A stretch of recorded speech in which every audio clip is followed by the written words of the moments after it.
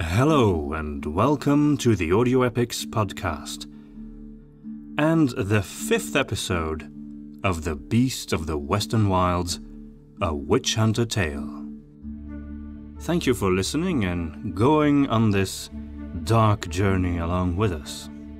And we really appreciate all the feedback that we've been given, which has mostly been very positive, so thanks. By the way, I myself am not much of a Twitter person, but if you want to tweet about the story, please use the hashtag BeastWW, which we've set up for this particular story. For all of you who may be interested in it, we are going to have a release of The Beast of the Western Wilds as a download and on CD later on. And of course that version will come as one continuous story broken up into episodes, and the episodes broken up into tracks, of course.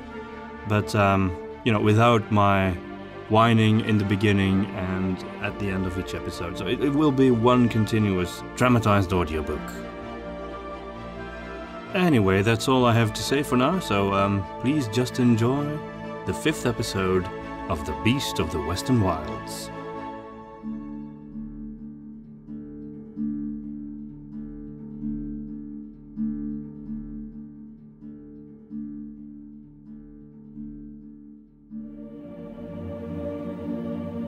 Castle Edelhart. A loud gasp from the captain shook Ludlov awake. He had no idea how long he had been sleeping.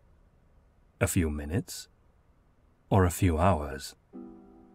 It was still dark, but the clouds in front of the moon had parted, and now a pale light shone through the tall window, illuminating some heavy pillars and the black and white tiled marble floor. Ludlov could also see the captain's face, who was looking at him in utter, unconcealed fear. Witch Hunter. I'm here, Captain. Captain Elsenbach turned his face again, looking up to the shadowy ceiling far above. He sighed deeply. Ludlov was still drowsy from his sudden awakening, but he felt relieved that the captain was conscious again. It was just a dream then. Did those creatures follow you in your nightmares? Nothing like that. I wouldn't tell you this unless it was truly unusual, you know. Ludlov waited patiently for the man's story. I dreamed... No, I saw a woman. She was very beautiful, completely naked. But her skin, it was the color of blood. And her eyes were so fiercely green, and her hair was so deeply black. No living person looks like that. Ludlov frowned. He intuited that this was significant somehow. What happened in your dream?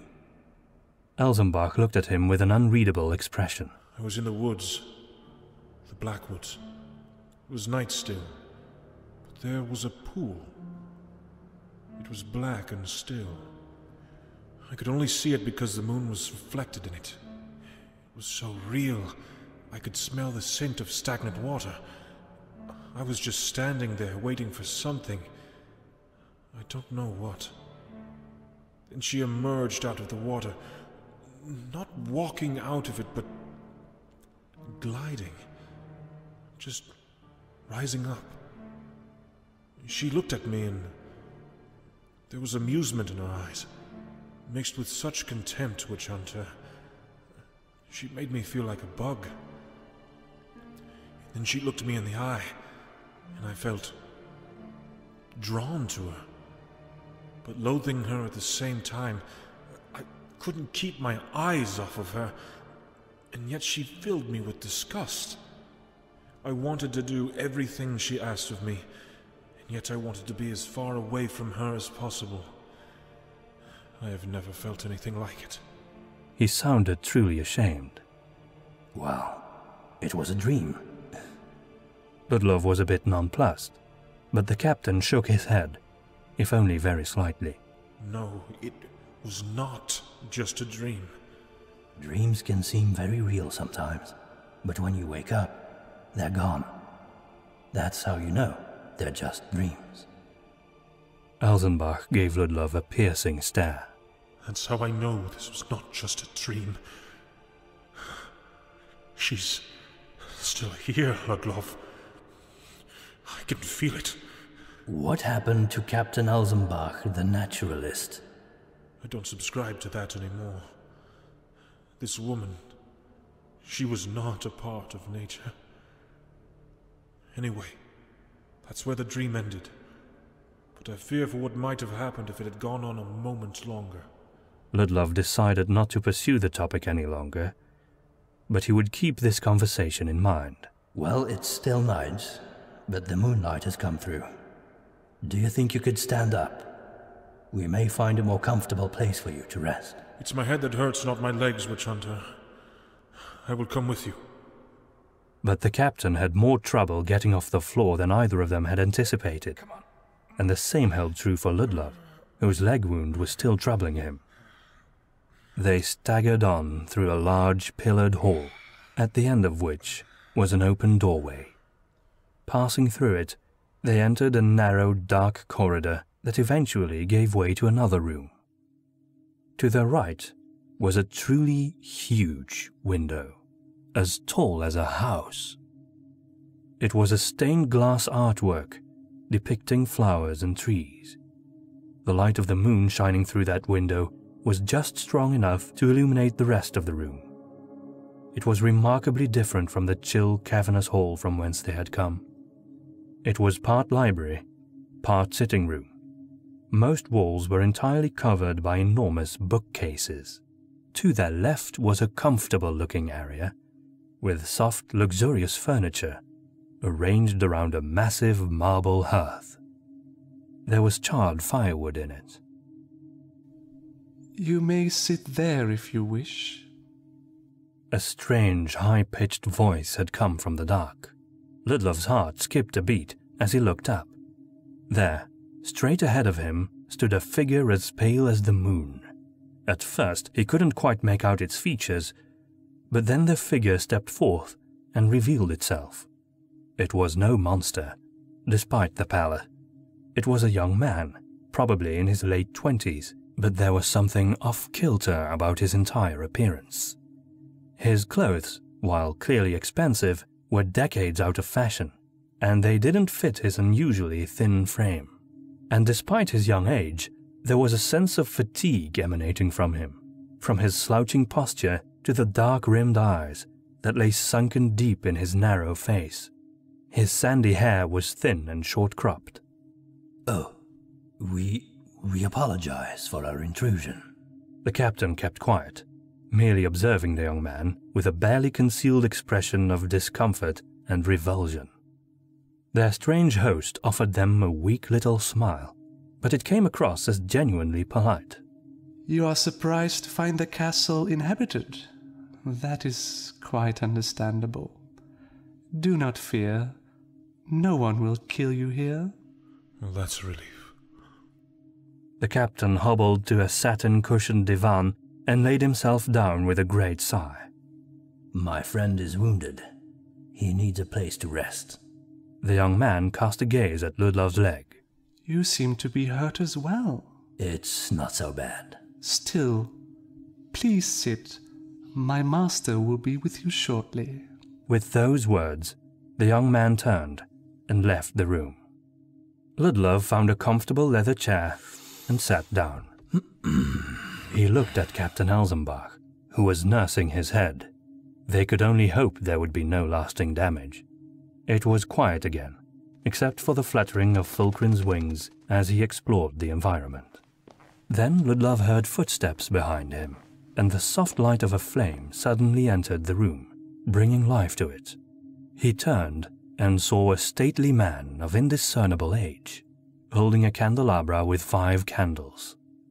Ludlov started to rise, but the gentleman gestured for him to remain seated with his free hand. He cut quite a remarkable figure. His black slashed obsidian-studded doublet and shoulder cape were still very stylish wear, if a bit overly dramatic, but the ostentatious ruff around his neck would have made him stand out like a sore thumb in any polite company of the current decade. His face was noble in bearing, but harsh and distant, an effect only amplified by the lavish moustache and meticulously trimmed pointed beard he sported. The man's expression was inscrutable as he passed Ludlov and set the candelabra on the mantelpiece. He then turned to the witch hunter and addressed him. I suppose I have no other choice but to welcome you. Please don't feel obliged. I know my friend and I were not exactly invited. The strange man stroked his beard, and in that moment, Ludlov suddenly realized this gentleman looked familiar to him somehow. Yes, well, I did intend to have you killed at first, but you proved to be made of sterner stuff than I expected. I suppose you've earned the right to live, at least for now. His dark eyes were dull and narrow as he scrutinized his two guests. So, are you the one who sent the creatures who attacked us? They do my bidding. You sent those creatures. Then you must have sent the ones that kidnapped my grandson also. Their host smiled. Little Frederick is here. The captain emerged out of the divan. Where is he? Bring him here. Ludlov also got up to support the captain before he fell down. The strange man looked at them, mildly amused. The boy is sleeping in a satin-cushioned bed upstairs. Hans will take you to see him if you want. Hans! The pale young man who had greeted them earlier appeared almost immediately. He had to have been standing right outside of the room, Ludlov noted. Sir? Take Captain Elsenbach here to see Frederick. He needs to know I speak the truth, and try not to wake the baby. He needs his sleep. Yes, of course. Hans walked over to the divan where the captain was once again seated. The young man helped him up and supported him. You stay here, witch hunter. While Ludlov had no idea what to make of this character in front of him, he concluded it would be wisest to obey him for now. As Hans and the captain left the room, Ludlov saw the man take out a pipe and light it. The casual air of authority with which he conducted himself told the witch hunter beyond any doubt that this was a nobleman. The cold eyes, the whiskers, the nobility. He knew who this was. So, you know us. I know you are a witch hunter from Seven Peaks, but your name escapes me for the moment. Ludlov, you seem to be familiar with Captain Elsenbach as well. The man blew smoke, filling the air with a thick scent of burnt pipeweed. Of course I am. He's a local. I know all about them, even though they have forgotten about me. Well, the mayor still keeps your portrait in his office, for now. He has been thinking about getting rid of it, though, my lord. A slight smile raised the corners of the nobleman's mouth for a moment. I suppose I don't need to introduce myself, then. How could I not recognize Count Rufus of Edelhart, who once ruled throughout these parts? Very well, Ludlov the witch hunter. Now that we know each other, let's talk. The count sat down on the divan where Elsenbach had been seated before. I suppose you and the captain came here to retrieve the baby. Naturally. And understandably, unfortunately, though, I cannot allow it. Well, the vicious attack of your little minions made that clear enough. The count eyed the witch hunter lazily. I suppose you want me to apologize for that? Not particularly. I do not expect such a thing from a man who will not even offer his guests a drink. Edelhart grinned. If I had offered you a drink, you would have refused it. Ludlov had to admit that was true. Politeness aside, why did you abduct little Frederick, and why are you so adamant on keeping him here? You may not believe me, witch hunter, but really all I want is that no harm comes to the boy. If I wanted him dead, don't you think my minions would have simply killed him instead of bringing him here? That doesn't really answer my question, my lord. I will inform you and your friend together when he returns. In the meantime, I want to learn about you, witch hunter. Ludlov reclined in his chair, taking in Count Edelhart's features. The man was naturally charismatic. No one could deny that. His voice and composure exuded class and refinement, and yet there was a harsh and blunt quality to him. Ludlov expected him to go straight for his own carefully considered goals at every turn. Either he was eminently practical-minded, or he was a callous egomaniac. The witch hunter would be on his guard while conversing with the Count. I am not particularly interesting, my lord. I am merely here to assist the good people of Schnettwald and make their village whole again, insofar as that is still possible. Edelhart pointed the stem of his pipe at Ludlov. But you are a witch hunter, and because of that, I think you will find my story quite interesting. I would indeed be very happy to learn more about you, my lord. Ludlov deftly turned the topic of the conversation away from himself. For example, why are you still alive? And you don't even look particularly wrinkled. Shouldn't you be well over 100 years old? 176 to be precise. Footsteps. The Count turned to the doorway as Hans and the captain entered. Ludlov looked at his companion questioningly. He spoke the truth. Frederick is here, and he's safe. Count Edelhart rose from his seat. Please, Captain, feel free to rest in my divan. You need to recover. Elsenbach silently agreed to that and slowly made his way back to his seat, all the while supported by the pale young man. All the fury seemed to have been drained from the captain. Perhaps he was simply relieved to know that his grandson was alive and well, or perhaps his strength was failing him. In either case, for the time being, it was probably best to avoid antagonizing the Count too much. Count Edelhart was just telling me about himself. As the captain was sitting down, he suddenly paused for a moment. Count Edelhart? Then he couldn't think of anything more to say. Yes, I'm still alive. The nobleman stood smoking his pipe by the hearth. Meanwhile, Hans was kneeling in front of it, kindling the firewood. Elsenbach reclined with a sigh, putting up his feet. This night is becoming stranger by the minute. I thought you had died or left or disappeared over 100 years ago. As the fire in the hearth was lit, the room was bathed in a warm light, making it a surprisingly pleasant environment, despite the surrounding gloom. The finely woven Pennsylvanian rug and the heavy curtains were now alive with warm color. Thank you, Hans. The young man stood up and bowed. Then Hans quietly left the three men alone. To answer your question, Captain, my wife and I did indeed depart from the public sphere around that time, but as you can see, I'm not dead. A somber look came over Count Edelhart's face. Since having you killed proved unsuccessful, I will explain myself, and perhaps then you will understand why Frederick cannot leave this place.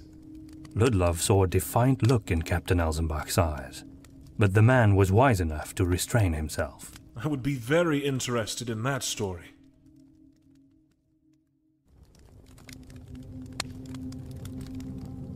My wife and I married young. We were both 19 years old. I was the heir to the Edelhart bloodline, and she was a baroness from up north. Although our marriage was an arranged one, we found ourselves quite attracted to each other, as we had many things in common. Some will say we were too preoccupied with each other and not enough with the needs of the people. But we were living in a time when the rise of the country guilds was beginning to reduce our function as nobility to a mere ceremonial one. Ingalill and I did not mind. We were never very interested in worldly affairs, but rather what appealed to us was knowledge of the spirit realm. And so we sought it in any way possible. If you raise your eyebrows at this point, witch hunter, I strongly suspect that the rest of the story will fill you with loathing. Ingalill and I were both fairly open-minded about our wedding vows, and when we learned about the work of the ancient philosopher Liandin, we weren't squeamish about putting his theory to practice. You see, Liandin wrote that there is a pathway for the living soul to touch the higher realm of existence through experiencing extreme physical pleasure. As you can imagine, we were quite keen on trying it out. It started out as quite a lovely enhancement to our relationship, despite the unwelcome fruit that our passion would bear from time to time, which we could easily end using the right herbs and concoctions.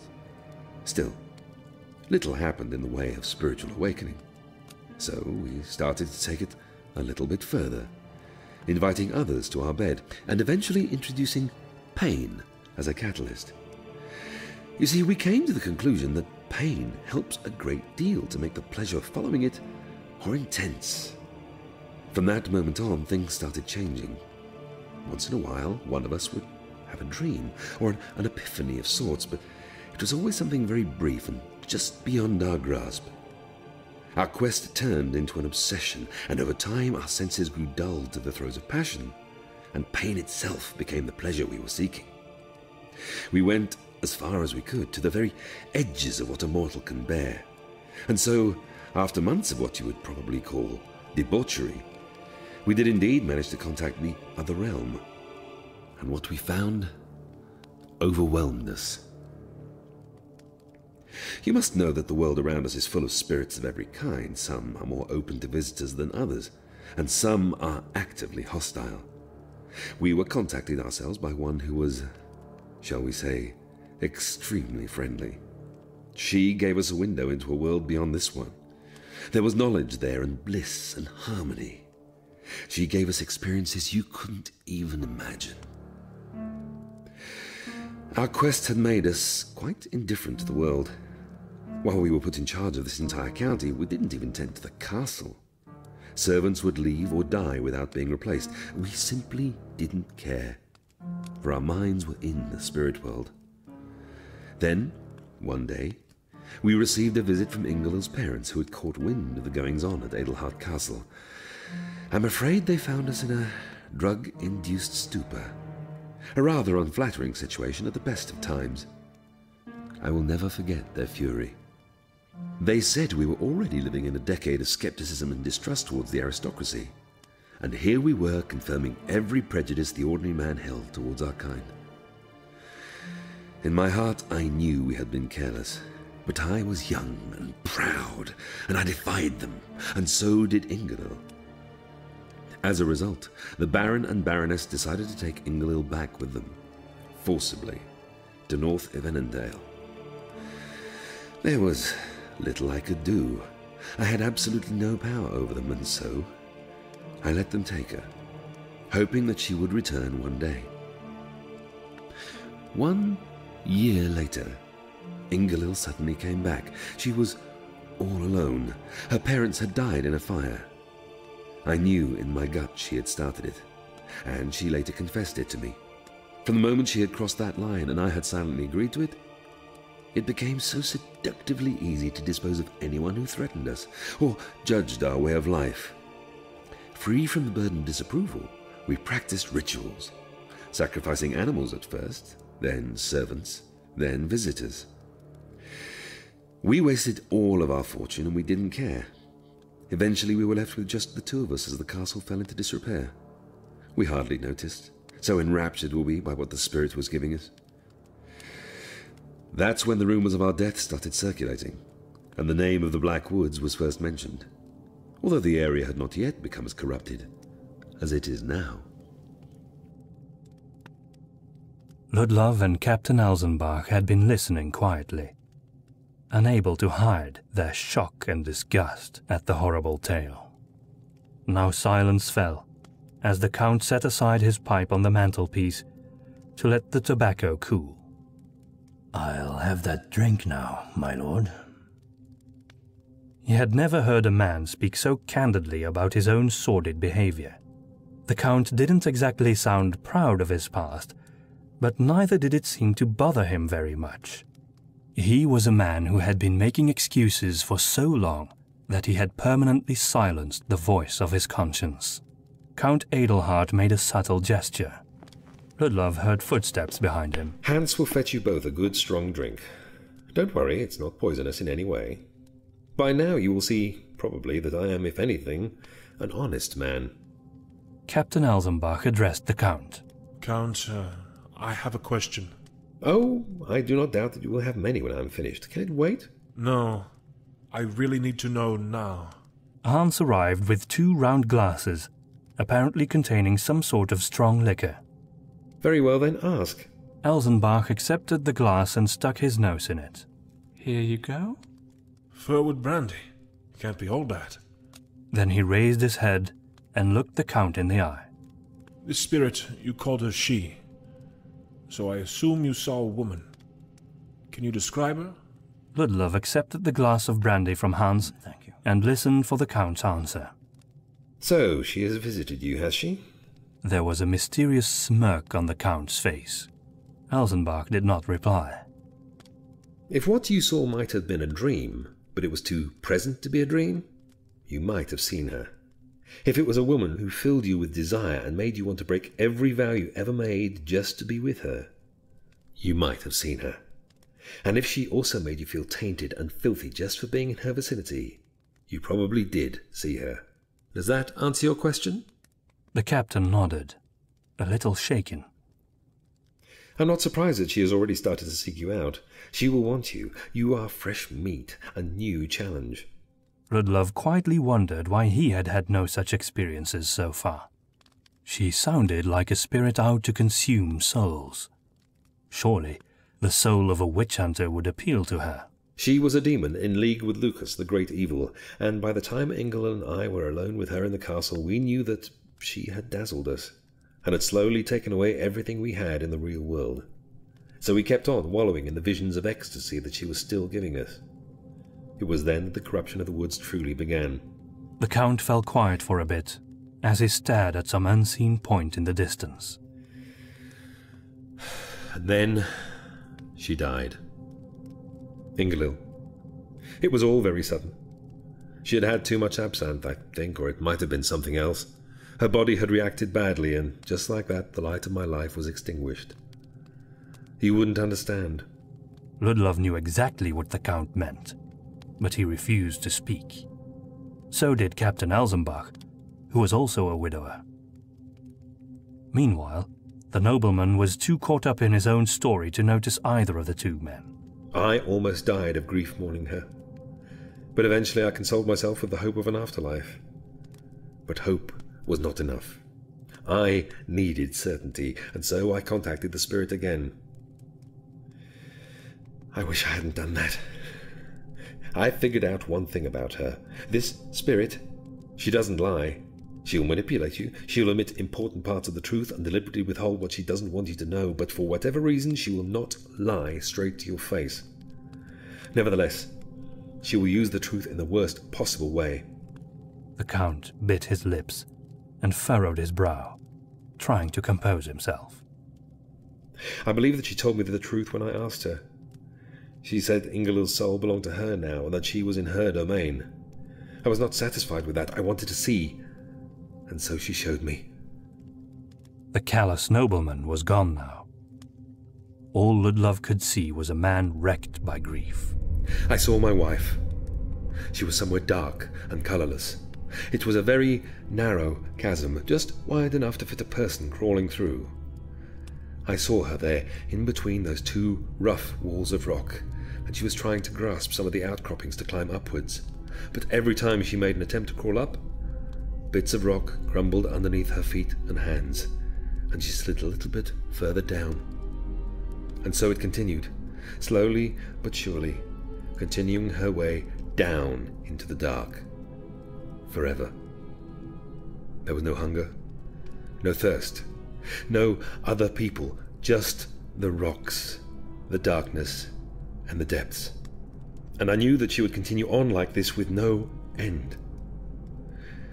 There was no hard stone awaiting her down there, no cold river, nor even a field of rusty spikes. There was nothing but an endless sliding away into oblivion, further and further away from any light, any company, any hope. With every inch that she fell, she was further removed from everything and everyone, more and more forgotten. This is where she is now, and I know it will not change, not in 10 years, not in 100. Not when all the world is unrecognizably changed and our age has passed into myth and legend. Even after the skies have fallen and the whole world will be destroyed, she will still be sliding down into that same darkness. I knew these things the very moment I saw them, and I knew there was nothing that I could possibly do to help her, or even to contact her. A deep silence fell. Ludlov had forgotten all about his drink. He actually pitied the man who had kidnapped Frederick and tried to have the captain and himself killed. For nothing the Count could do to the both of them would even compare to what he had just described. I'm sure you'll understand. I was overcome by fear because I knew my soul belonged to this demon as well.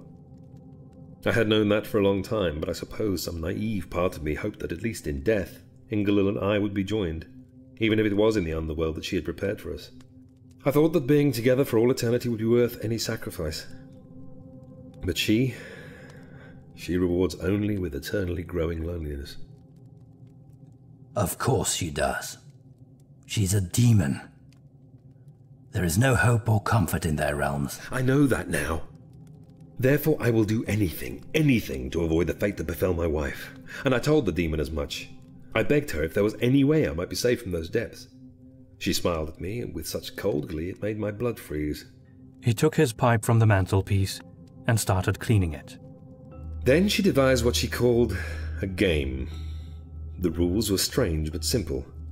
As long as a male descendant of my bloodline lived, I could still remain here in this castle, undying, and thus be safe from her underworld. But it wouldn't be a game if there was nothing at stake, she said, and so she would be unleashing a beast from the underworld, and she would set it loose on my bloodline. And if that beast ever managed to find and kill the last male in my bloodline, the barriers around Castle Edelhart would be lifted, and I would be taken to eternal damnation. Captain Elsenbach glowered at the Count. Wait, is that why you abducted Frederick? Count Edelhart simply stared at the captain. I'm not in the habit of abducting babies for the fun of it, Captain, whatever you may think of me. I sent the Snatchers, my minions, to take Frederick away from you only to keep him safe from the beast. But he's not of your bloodline, is he? Did you really think that the extensive adulterous fornication that my wife and I engaged in would remain without consequences? There were girls involved from the farmlands to the east and the north of here. At the time, we didn't care about the results of our intimacy. Perhaps part of this game of the demons was simply to punish me for my disregard of any children I might have sired. Ludlov shook his head at that. While demons were known to punish their victims, they did not do so for the sake of justice, but only for their own cruel pleasure, priding themselves in playing a part reserved for the goddess. I began a frantic search for my offspring. For many decades I sent out my Snatchers to be my eyes and ears, learning about what happened. I got to know everything about this area. It turned out I did have a son, who had a son, who had a son. I watched my lineage from afar as I settled in my lonely existence.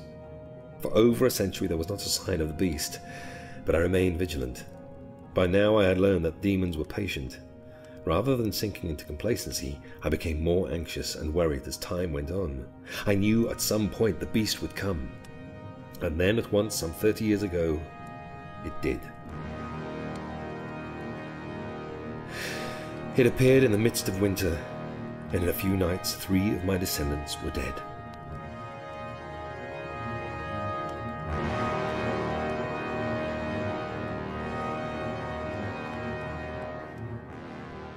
There was one left. Or so I thought. One of the men of my bloodline who fell victim to the beast had been a travelling mercenary. He had known many women in his life, including one from Schnetwald. She had a son, and I assumed the mercenary was the father, and so I had the boy abducted and brought to my castle, where I raised him as my own. You mean Hans?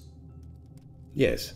In time I learned Hans' father was another man, and therefore that we were not related, but I had come to love the boy as a son.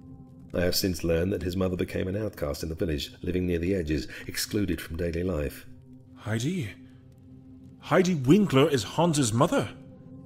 Count Edelhart simply nodded.